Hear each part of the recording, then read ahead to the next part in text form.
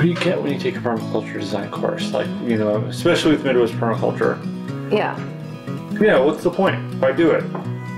Right? Is anything emerging from that? Mm-hmm. You have an emergence definition? Yeah. Innovation, informed creativity. Mm. So it's... I like that. That's one of the words that people question a lot when they see it on the poster. Mm-hmm. Is this idea of like, what is emergence? I'm like, oh, something is going to emerge from this transition, this time of, you know, sometimes it's crisis that gets you there. Usually it's just your awareness is raised in some way. And then you get to a transition point and you emerge into action and moving forward. So I think part of the permaculture design course is kind of, you've come to this awareness. You're like, oh man, something's got to give, or I know there's a better solution, or I'm curious to see what else is out there. I've been thinking about this, or I want to know more about these aspects of land care or how we care for our communities and things like that. So your awareness starts getting raised, and then you figure out what to do next. And sometimes it leads you to a permaculture design course. Sometimes it leads you to an internship on a farm. Sometimes it leads you to just networking and talking to people around you. Sometimes it gets you into reading a lot of books. But you go through a transition at some point with permaculture and immersing yourself into the study of it in the fashion that it's presented now. Right? So yeah. You go through, everyone goes through that in some way, shape, or form. And then you emerge into the world that we live in now. The jobs that we have now, the way that we are as characters in this big game of life, right? So it has to express itself differently in each of us. But, I mean, I see emergence as like something new. Innovative, mm-hmm. Something that wasn't there before, and it's bigger than the sum of its parts. Which I think there's another definition that's... Yeah, bigger than the sum of its parts. Well, I mean, anything you do in permaculture is just taking action on a portion, a part of the whole, right? So we're looking at design from, instead of like, oh, we're designing these little systems and like, you know, creating this bigger system, you know, there's a bigger system. We're taking just a facet or portion or part of it and implementing. Yeah, we're always working within the larger context. Yeah. Transferring energy between all those different... Well, it feels often like people make designs. Just, I don't know, I just have this like view of what a design, almost like a stereotypical caricature design of what the permaculture designer does, and it's you know, of like, course everyone has a stereotype of everyone else. Even if we try not to judge or to create stereotypes, they're provided to us in our society, so we have to filter those, right? Where are you going with that? I agree, there's a stereotypical permaculture designer for sure. Yeah, and I think a lot of even the talk about taking a permaculture design course, or talk about even furthering your education, becoming more knowledgeable, building your awareness about permaculture, it still fits into that I mean, at its very worst, it's, you know, this fancy gardening, right? Or really, really messy gardening. or even the master design idea, like... That's it. But that's not... I don't know. I'd like that to clear that from the permaculture field language text. Master plan. Master plan. So many things wrong with that phrase. Well... But I hear you. The big picture. That's a whole podcast in itself, right there. Yeah. That's not a 30-second blip. But no, but I think we definitely realize that permaculture is more than that, mm-hmm. right? And we,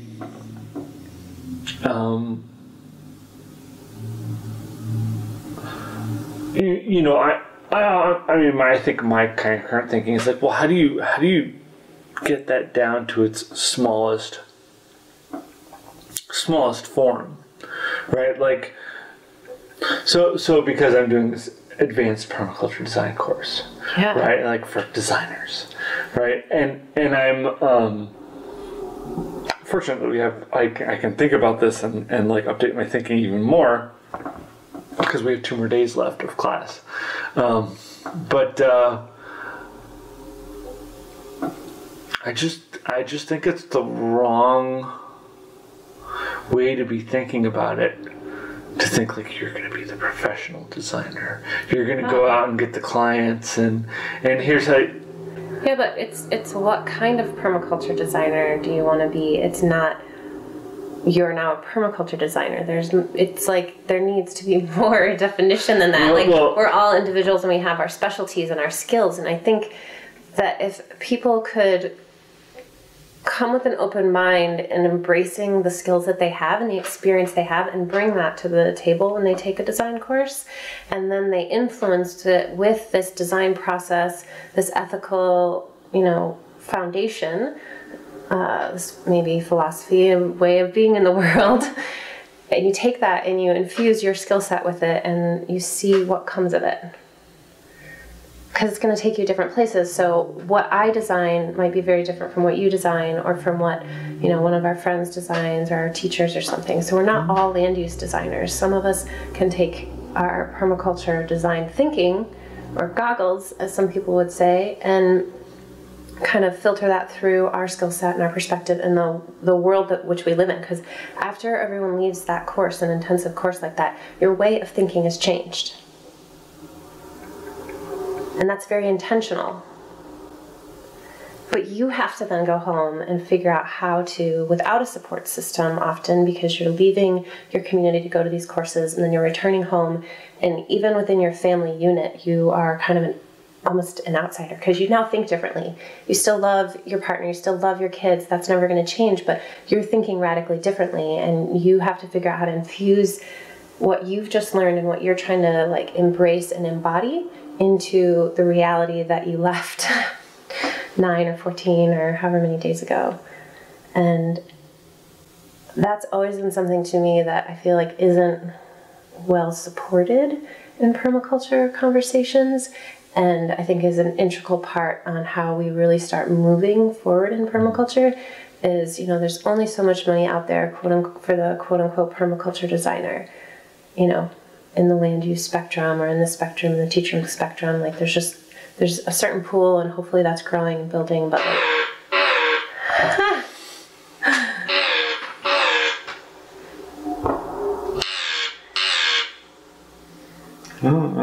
who's that? The last time I did that, it was, your wife's been in a car accident. Oh no! She was on her bike and she got hit. Oh no! Yeah. And you knew she was on her bike. And did you know she was on her bike when you got? Oh my god! Because I had the car. Yeah, that's what I mean. Usually that's the case. That was my point. Yeah. Oh no! They're taking her to the hospital. Oh my gosh! Do you want to check it? You can. Yeah, it'll do its thing in a minute. Okay, I'm trying to find this quote. It's all good. I'm really. We're done, I think, but. You've already done it. No, I mean, yeah. Okay, you said the juice. I said the juice. Okay.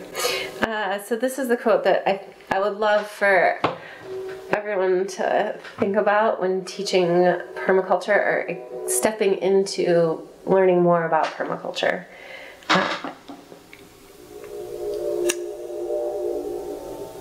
Okay, so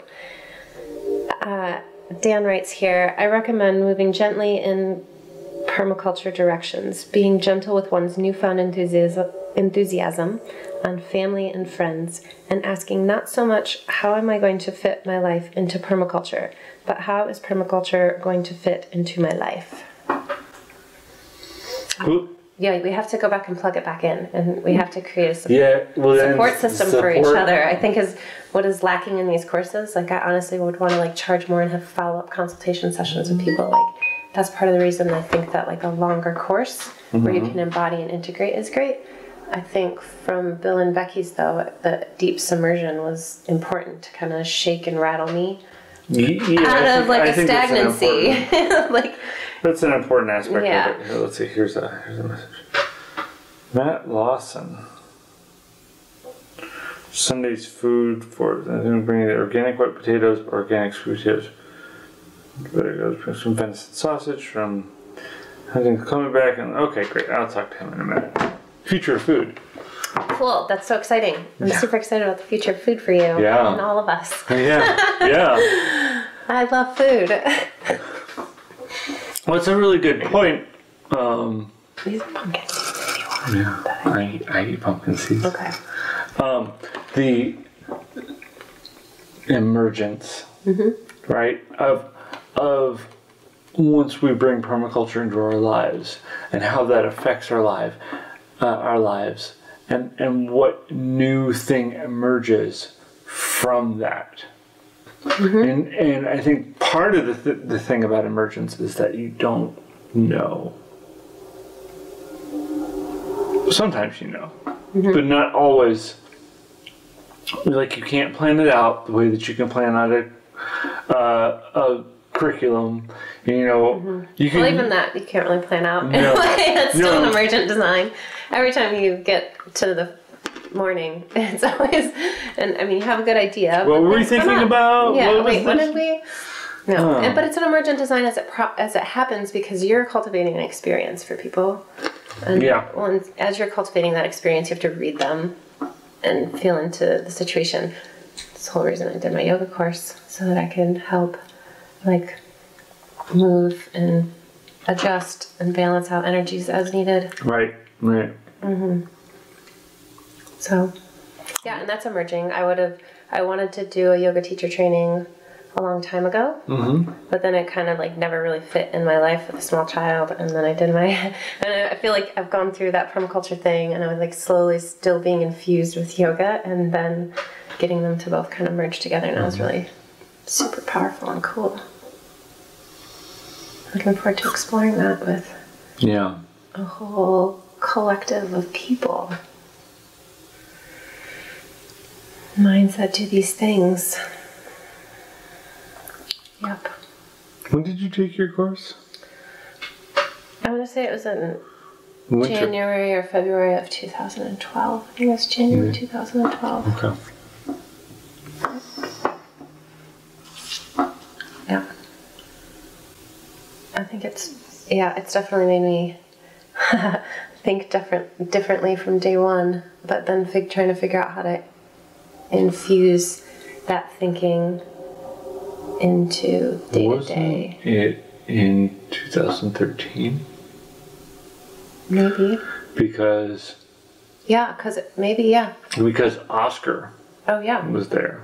Okay. And he wasn't there. In 2012? Nope. Okay, cool. So He's born in August. So it was like January then? It was, yeah. Okay, so that's why I'm thinking it was 2012. Yeah, you're kind of attaching it to the last year. Yeah, because it was part of that life cycle. The growth and death cycle right there, right? Yeah. Yes. Yeah, so 2013. Yeah, so what sort of things are you working on these days? My main focus is definitely the design game and toolkit, which is Adapt. And I just handed you a tester's copy of, so it's like a really momentous occasion. I've built like 20. I'm going to build 25 of these over the next 3 days. So. Okay.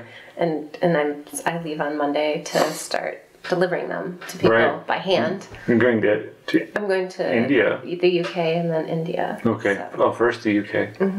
Yeah, a couple of meetings lined up there.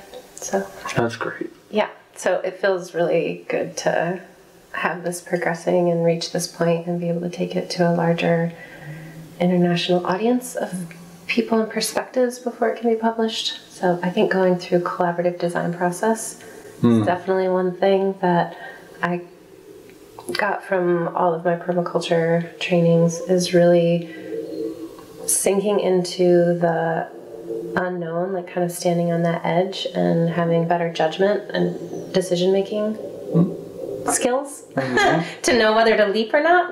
Right. You know, sometimes you really do need to leap off that cliff, you know, and other times you need to not. And I think permaculture has given me better decision-making tools. And so I think that's what I was really trying to do with creating this game, is I was trying to figure out how to apply permaculture. And so I think the game is really always building on that. I'm doing some landscape design and teaching some classes and workshops, doing a fair amount of like gardening and things, a little bit around my house and a lot more for others. But that's good because I'm spreading, food and medicine. I am raising a little boy, so that has its own permaculture principles infused into its process. Yes. I'm trying to live in this chaotic world that we all exist in. And I think if I didn't have the resiliency skills and the hope, and I won't even say hope, I'm trying to get that word out of my vocabulary, I would say the faith in systems and in people, in natural systems especially, that I've been given from permaculture, that definitely helps me live in this chaotic world. Faith and complexity. Yeah, faith and complexity. And I think there's a little bit of, once you start to learn how nature systems work, you have some faith in the system. So you see this chaos going on, and you know that it might not be pretty, or it might be kind of painful. There's a fair amount of suffering in this physical realm that we live in, and you just know that you're going to contribute the best that you can and do the best that you can and work within it, and nature systems always balance themselves out. So having faith in that, the complexity of nature systems. Yeah, it works out in the end. Mm-hmm. Yeah. It's pretty amazing how much we've abused the world around us. Mm-hmm, the people and the land. Yeah, all of it. And all the people. Yeah. The human people and the non-human people. All the beings. All the beings. The tree beings, the animal beings, they've all suffered. They're people. They're all people. Yeah. Tree people, animal people. All the beings. They've all suffered from a lot of disrespect. I think it comes from a lack of understanding, a lack of listening, a lack of understanding, lack of having faith in nature's systems and processes. I think there's connection too. Mm-hmm. That lack of connection, once you become disconnected, then it's really easy to just start to abuse. Yeah. Right? And that's quotable for on so many levels and so many realms. Please write that one down. I made a couple memes. Did you? Yeah. Cool. That's some of the outtakes from your own stuff. Permaculture is only it only happens where we are, and only with what we build with our two hands. And nobody's going to hand it to you. Mm-hmm. Nobody's going to, unless you have a nice mom that's building a nice permaculture paradise for you. But even then, it's pretty, it's not a given. Yeah. It's not a given, and this is the other thing that I've been thinking about too as I created this game and this toolkit that I'm excited to share. I'm realizing more and more, and even that 9-10-year-old boy that I'm talking about right now, he sees permaculture as a toolkit, and that was kind of Dan's reference point after that quote that I said earlier. This guy named Terry White said, permaculture is one of the tools I use in my life, and I like to think of it that way.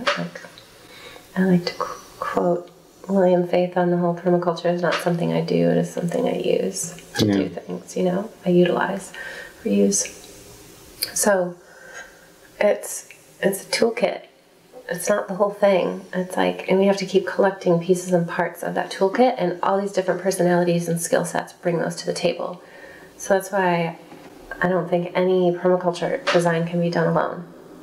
Yeah. I don't think it's truly possible because one mind can't think of all the different parts of the whole. Even two minds can't. Three minds. We're just struggling and bumbling along. It takes many minds and many experiences and many new, fresh perspectives to bring permaculture to life.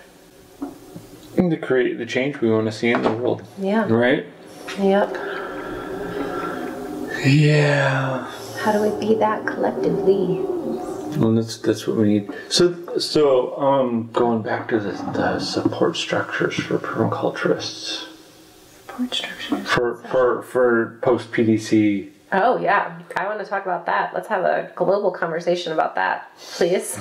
well, I mean, we can start today, and I'll just keep asking that question for the next month, and I'll report back on how people. Yeah. What's people's support methods for permaculture folks after they take a PDC, or once you read the manual.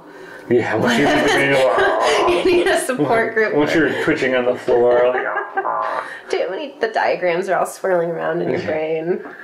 But it seems that it could be related to the course that you take, but also could be independent. Yeah. Mhm. Definitely. And to see the way that people integrate permaculture into their lives. Yeah, I think that's the next big step. That's the next key with all of this. It's like one thing to talk about it, and it's one thing to be able to like teach a 72-hour course on like how to apply this to land, but there's so much more, and I think it takes way more. I know that goes beyond land use. It does, but it's super focused on it. So it's to me like there's so much more that needs to be. Somebody I can't spiral seed. Spiral seed. Somebody. Spiral seed permaculture. I'll look it up. Yeah. Let's Google it. They had a thing about like permaculturists have mistaken the map of permaculture as the territory of permaculture. Map versus territory. Right?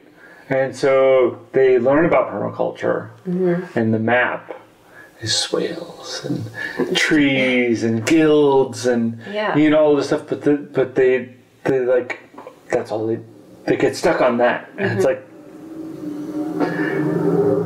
it's almost like that's a metaphor for permaculture in every other system, in all the systems of our life. It's just like spiritual bypassing. It's permaculture bypassing. You get stuck on the swales and you forget how to integrate it into your skill set. Because maybe you're not going to go out and dig swales. That's okay. How do you apply this? Like, this is how I've met so many people that have been at like little work days or something, or they take a little bit of a permaculture course and they're just like, I don't want to garden. Like, I don't want to be a farmer. Like, I don't know what to do. Like, you guys have given me all this information, but I don't want to plant things. And I was like, okay, well, what do you love to do? I'm a musician. Okay, well, how can you think about spreading what you love in a caring way that supports maybe the people that do want to be farmers and supports the whole system? The permaculture flower is a good tool for that. How can you take action in your life? Yeah. And in these different aspects of the domains. The domains. I mean, on one hand, it's a way to categorize different things, right? Like the domains of permaculture. But I think if you flip it over, then I think it becomes much more useful. Because you can say, well, look, there's a gutter. What are the domains of that gutter? You know, how does it exist in terms of, you know, land use and stewardship? You know, how does it exist in terms of culture? Yeah. You know, education and spirituality. How does that does that gutter affect our spirituality? Yeah. Because it does. It does. It's subtle. Yeah. You know, but it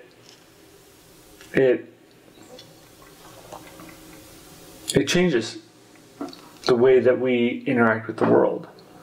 And that changes the way that we view the world. And it's ever emerging as new experiences and new ways of thinking come in and out of our perspective, perception.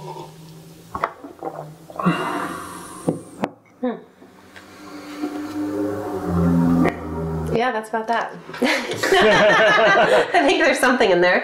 But designing a life that really does, you know, I'm designing permaculture right now in this draft of the booklet as a toolkit or a tool for designing caring, life-sustaining systems. So systems that sustain life, so that like life's thriving, right? That's really important. And they're really caring, because to be that, you have to be caring. And so whatever we need to put in our toolbox for that. So we need to like spend a week learning how to take care of ourselves better so that we can live in that way for ourselves and then be able to reflect that and share that with others so that we can keep doing our good works.